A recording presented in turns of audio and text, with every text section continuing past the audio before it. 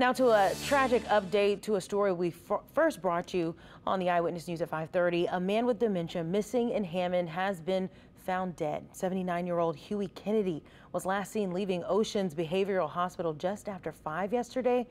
Officials say he may have left through a side door at the residential facility. About 2 hours later, workers noticed he was missing and called police.